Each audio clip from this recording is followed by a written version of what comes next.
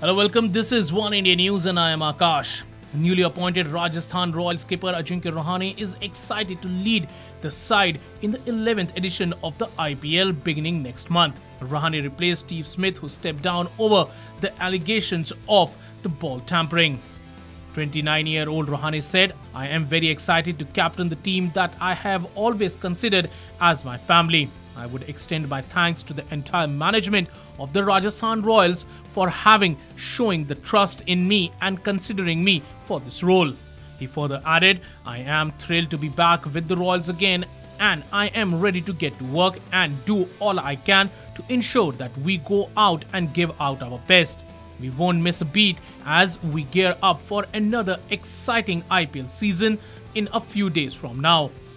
Rajasthan Royals are coming back into the IPL after serving a 2-year ban. In the last IPL, Rahane had played for the Rising Pune Supergiants.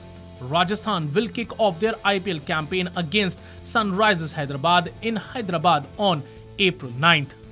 Well, that's all for now, but for more news and updates, log on to oneindia.com and please don't forget to like and share this video.